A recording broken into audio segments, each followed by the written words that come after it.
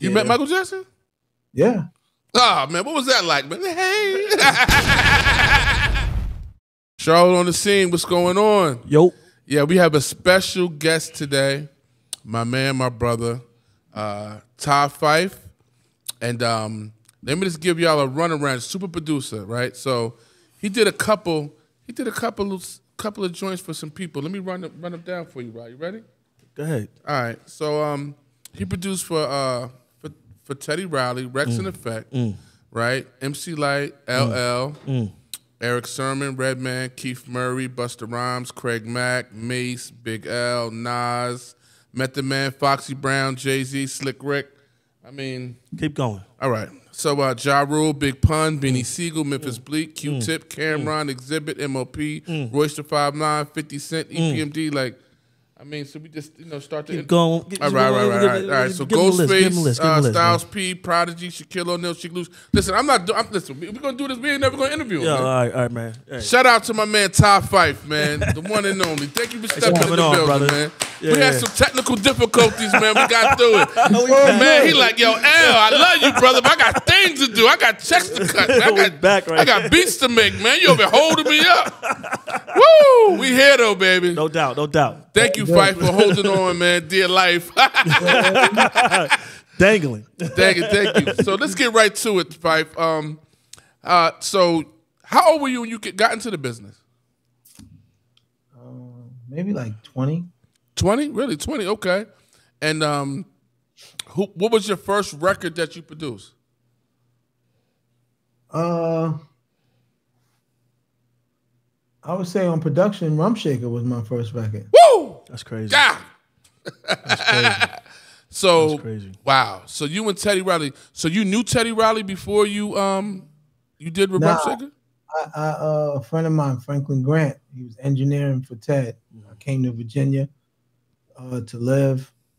I was out there, and then I got a chance to meet him. And when the day I met him, I played him some songs, and he said, "Yo, I want to sign you as a producer." And then, okay. So what was you doing in Virginia? Like hustling. Yo, reasons, Fyffe, come on, man. Yo, it was like that down there. Facts. It was some money down there too, wasn't it? Come on. We can't rewind the tape. Virginia was it. Yeah, I believe it. I know some people that went down there. Wow. Was your hustling days good, or was it like I ain't gonna lie. Like my peoples, they was doing it. Got you. They actually, I was out there, I was with them, but I was really selling mixtapes at the time. So okay, got you. They didn't really want me to be hustling, you know what I'm saying? Yeah. And but how did you? I was gonna do it anyway. So how did you start doing beats? Because I grew up in like a family that bunch of musicians. But ain't nobody buy me no MPC or no SP 1200 and none of that. Like nobody did that. I didn't have one of my own. I used to go to the studio in Brooklyn, and Franklin was showing me how to, use the 1200. Okay, and Franklin is who? That was Teddy's engineer. Franklin Grant. Yep. Yeah. So I got to meet Ted through him, and that's how I got on. You know what I'm saying? And then when I got with Ted, then I started like really mastering the 1200, but really learning how to produce. Period. Because like he showed me how to arrange records too. That's really important, and how to make your sounds smack. You know what I'm saying? That's right. So basically you hooked up with him. He had his sound, you had your sound. It was similar, or together y'all made it? He was more like he always made his drums is hard too, but right. He's an R&B, like, he's musically inclined. So right, I was more like the streets, and he was more like the R&B of it. Right. I know you're the streets, brother. I got some records that ain't been released that it's crazy. Right, what's up? You got something for him? Yeah. So what was it like when Rum Shaker hit the streets? Like you know what I mean? You just produced it.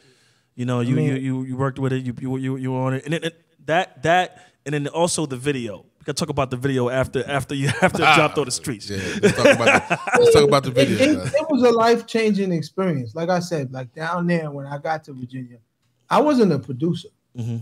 I actually learned how to produce from Teddy. Because like we had like 48 hours to turn that record around. It was called Shake Your Rump. And he was excellent at remixes. I seen him take records apart and put it back together again and sound greater. So we worked on that record for like 48 hours. I added my parts, I gave it to him, and he just flipped it, arranged it, flipped it, made 2 different versions. And like I said, it was like his studio was dead smack in the middle of Virginia Beach, like down the block. Princess Anne High was where Pharrell. They went to school, and they got discovered from Ted because Ted went to his talent search and found them. Gotcha. But everybody came there, like Missy, Timbaland came to the studio. Wow. All that. Oh man. Kelly, the Public Announcement. Rodney Jerkins, wow. Rock, everybody came out. All that talent. What about Aaliyah? She was around there too? I never saw her, but Ted was working with her. Okay, gotcha. Okay. Ted worked with her before she passed. Yeah, that's crazy. My family, my family in Queens actually moved down to the Tidewater area for a while. They went to Norfolk State and all that stuff. Yeah, they lived in St. Albans. A lot of Queens people was moving back down there. That's crazy. The video though. The video was crazy because Ted did a lot of scenes. He had a house in the Virginia Beach on the beach. And in his backyard, he did like one of the scenes with the boat. Yeah. Oh, wow. Yeah. Yeah. Crazy. It was dope. Wow. A lot of chicks was out there. Yeah. I remember when I was a kid, my uncle was watching. It was the girl that was doing that was at his house. That was backyard. Wow. Get out of there. Crazy. Wow. Oh man. So you did that, the rump shaker and everything like that. So now you taking off, and when did you go back up to New York and said, you know what, I gotta do my own thing, or 2 years later, it was like, I don't know. Me and Ted always stayed tight. That's like my big brother. You know what I'm saying? Like he started me out. It was different because just did the Dangerous album for Michael Jackson. He actually. Whoa! Stop! Say it again. Say it again. He just did what? He did the Dangerous album. My man. But what was ill was after Rump Shaker blew up, we started getting tight anyway. I was like his #1 producer. He had a bunch of producers down there. Mm-hmm. Yeah. But he took me everywhere. He took me to Mike's house. Wow. He was working on this soundtrack for Adam's Family Values, and he took me down there and we watched it in his movie theater. You met Michael Jackson? Yeah. Oh man, what was that like, man? Hey, I ain't really talked to him, what I'm saying? Got you. Really like this, but I was like, that's Mike. Right, you was on business. You was on business. Just doing business. Get it, get your feet in the door. That's amazing, man. That's amazing. So when did you like all these artists and everything like that I lined up, that you've worked with? Mm-hmm. You did a lot of work. Jesus Christ, man. I'm still working. I'm trying. I mean, I know. Listen, I know that was this is the list probably from like maybe 20 years ago. You know what I mean? I'm still kind of sort. You know what I mean? Like, listen, I know that list is probably doubled now, but back in those days, like, so basically, you broke off from Teddy, but that's your man, and so what kept you going? Like, how did people discover you, or just your name was just ringing in the streets? In the street. But I used to hang with LL a lot. That's my boy. Okay. I did a lot of work with him. I plugged people in with him. Like they like my personality. You know what I mean? I plugged other producers. I was never a hater. I just wanted to really, build relationships. Really. Got you. Brother Fyffe, we just had a big fiasco about LL Cool J on here in our last episode, but we'll talk about that later on because I feel he wasn't giving LL his true flowers. I mean, I gave him his flowers. We ain't gonna go there, but basically, you know what this comes down to? I'm gonna be real, right? So I don't want to, because it's about you, right? But I know LL's your man. I was like in verses, right? Because I'm a hip hop fanatic. really the only person kind of can go with LL. To me, it's Ice Cube because he can go the distance, possibly with the longevity. I'm not gonna take nothing from Cube. Cube is dope, but Todd is the GOAT, man. Yeah. Like, and for his time, I'm gonna say it goes with times. People don't really get it. Like, you know, he's still relevant today. But what I'm saying in time brackets, you know, there was the Run DMC era, and he was in that. I feel like in his as a solo artist for what he was doing against all the other rappers, he was basically the most advanced and hit making and lyrically there. You know what I'm saying? So he had everything all wrapped up in one. Then you take it a little further because, you know, I survived these generations. You know what I'm saying? So like you got like the Nas, Biggie, and Jay-Z era. You know what I'm saying? I feel like Biggie was the best in that era. If he didn't die, like Jay-Z took it. Jay-Z's definitely the best. Right. But nobody was messing with Big on a big. If Big was alive, it would have probably been different. Yeah. And then you got like, you know, the 50 Cent, Kanye, Drake era. You know what I'm saying? So it's like at that, it's times to me. It's like time gap. You know what I'm saying? I'm not gonna stay on LL too long. We were just talking, and we always have these fun debates. We could be on him for hours. Like, you know what I mean? It's not like I'm not liking L, but I'm basically like, who is close, can do it. I can't say many people because he had a Ice lot Cube. of Only thing I said, Ice Cube came like 80, 87. He was with NWA though. I know that. That's what I was saying. I know, of course, I know that. But there's a lot of people in my comments that Cousin L's a dumbass. He don't know damn. I'm like, listen, they getting on me, bro. They getting on me. I ain't gonna lie. I was just saying, like, you gotta look at LL came out in like '82. He was on Crush Groove. That's what I said in the comments, and he expanded his time from the '80s, '90s, well into the 2000s. So yes, that's covering 3 decades of music. That's the only person close to relevant. That was Ice Cube. I think Ice possibly Cube. Busta Rhymes. But I think Busta. I think Busta more than Ice Cube. That's crazy too. See, that's a whole Ice Cube. Right. Yeah. But that was like the only people that came up. Yeah. Busta's crazy. But let's get back to you. So what was it like when you were producing, like, say in the 90s or late 80s or whatever? And you were the top of your game, and you was coming down, say, you know, you was in New York, you was in Queens, you was in Jamaica Ave, or you was at the Coliseum, and you hearing your joints on the radio. What was the energy like for you? What was it like, especially in Queens? Because I'm a Queens cat. In Queens, it was fun.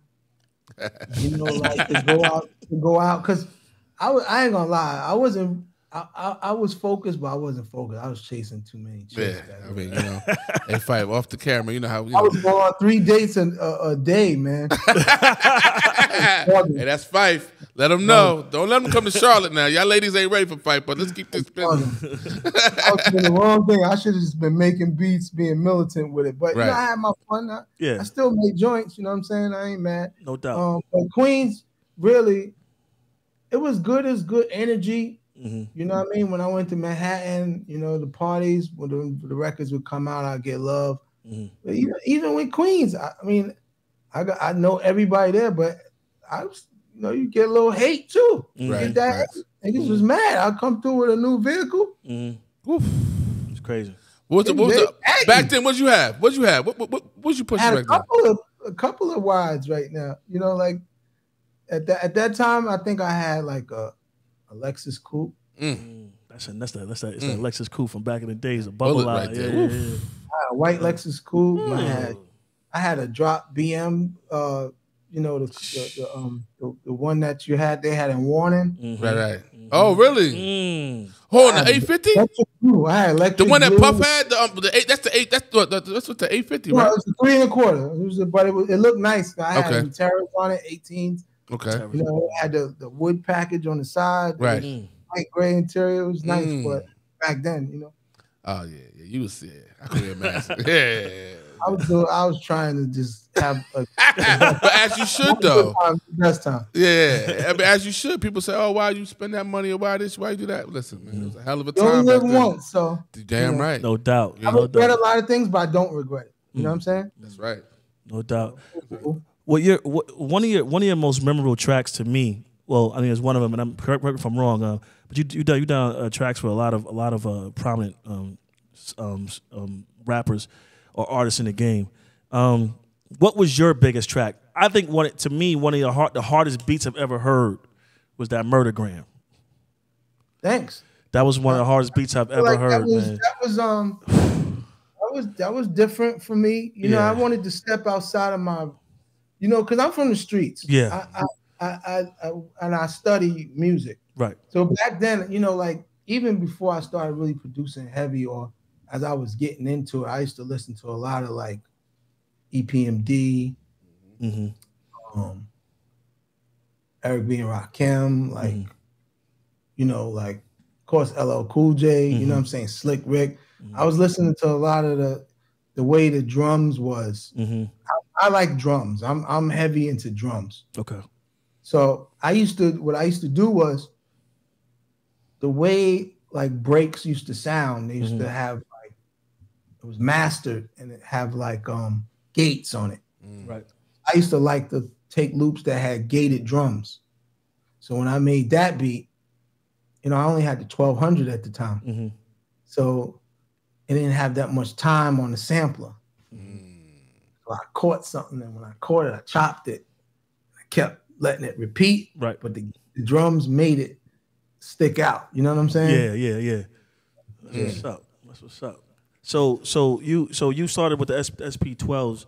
Did you ever use 1200? Right, 1200. And I believe Pete Rock used to Pete Rock is big on it. Was big on that. Yeah.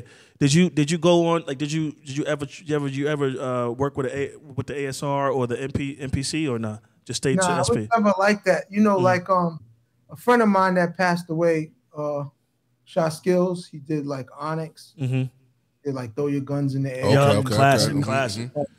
Yeah. We was really tight at one time. Right. So I used to really be inspired by the way he used the 1200, but he used the 950, and him and Large Professor was really tight. So they used to use 950s. So I didn't know how to use a 950, and I stuck into what I was into, and I used to like EMU system that made SP 1200. So I got a sampler that was from EMU, and he used it like it was a 950. So I would got you. Samples in there for the you know the length. Yeah. Length. Yeah. So so let's speed it up a little bit, right? So we're going into, well, let me ask you a question, because I know you work with a lot of artists. Who was I'm not going to, we're going to try to keep the tone down a little some. We ain't going to do too much crazy, but who was one of the best artists you like working with? Besides LL, I know that's your man, but you know what I mean? Who's the definitely artist? him, but Jay-Z. Really? He don't write.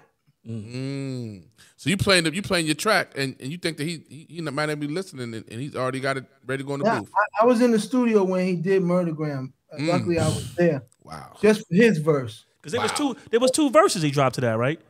Nah.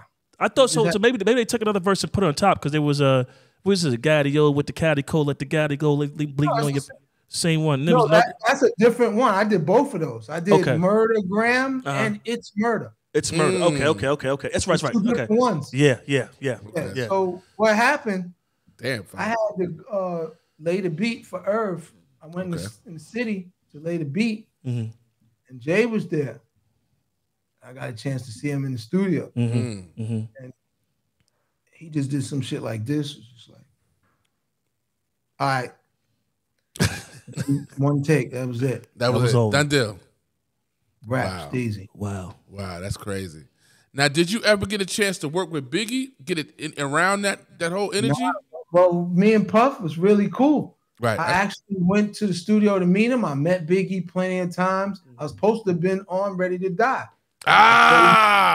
Play beats for Puff. I sent him beats. It's never happened, but I was in the loop. Eventually, Puff wanted to sign me as a hitman at one point. Wow. That never happened, but it was ill because, like, even around the time he was doing one of his albums, he flew me to the Bahamas.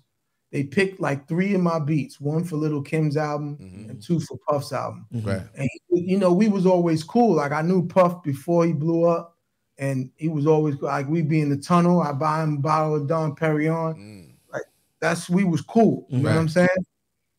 You know, that's what's up. And that's crazy, man.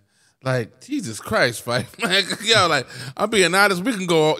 Listen, your list is crazy, ridiculous. So I see that you did a record with Slick Rick. What was special about that record right there you did with Slick Rick? I'm a big fan of Slick Rick. I don't know if people understand. I don't care if he ever made another album again. The Great Adventures of Slick Rick is one of the best all time albums ever made.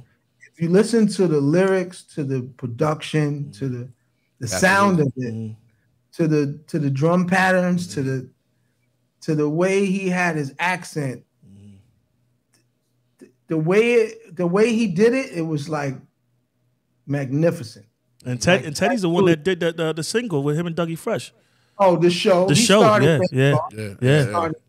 That's what I'm saying. Like, Teddy is a part of hip hop's generation, not just one generation, music, period. He changed.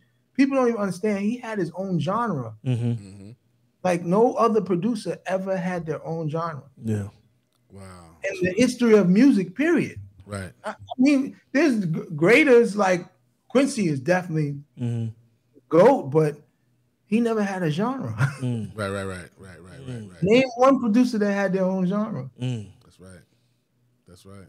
What's some of the classical? I know, like, what's some of the old school records that? Because I know a lot of producers like to dig into the crates and get. I dig every day.